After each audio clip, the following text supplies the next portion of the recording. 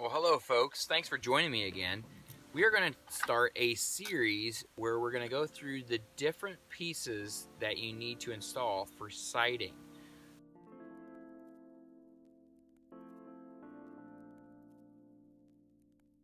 So the first piece we're going to start with is a corner. A corner is pretty simple. It goes on the corner of a house.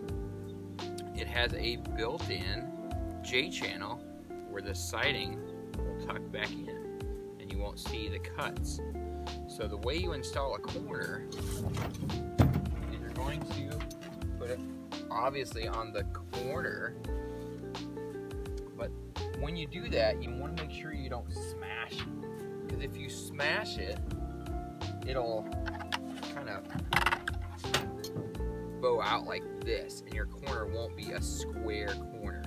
We want to try to keep that square 90-degree corner when we install this. So usually these come in a 10 or a 12-foot length, and you can install one for a single story and you'll need two for a second story. And there's ways you can notch this up a little bit and then cut out the back to have it slide over a bottom corner, so you have a seamless corner there.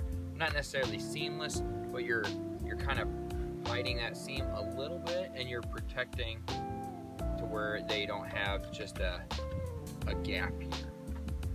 Well, we're going to go ahead and then we're going to install this corner, and we're going to make sure that we are square on both sides.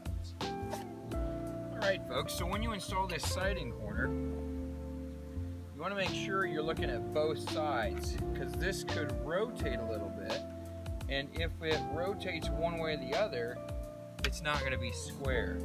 So you want to keep an eye on both sides, kind of checking it out, and we want to make sure it's square here.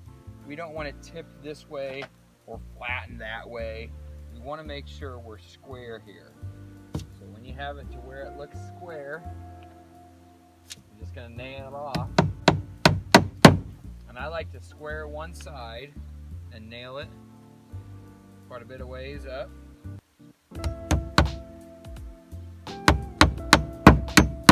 And then I go to the other side so I can watch here and make sure it's squared that way as well. And there we go, now we have our corner installed. One thing I forgot to mention is put your corner below the level where you're going to start your siding.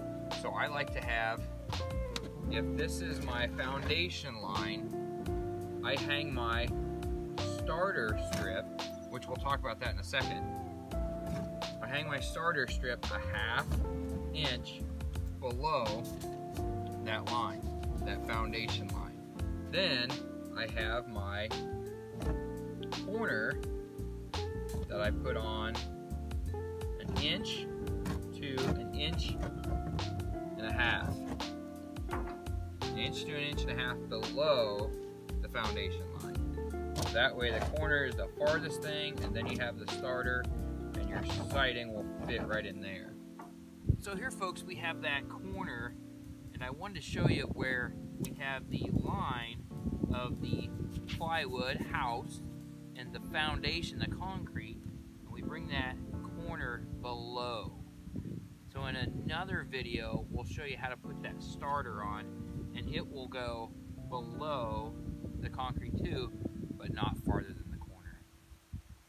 Thanks so much for watching folks. Make sure to work hard, because hard work is its own reward, and try to do something today that will make yourself better than you were yesterday. Thanks for watching.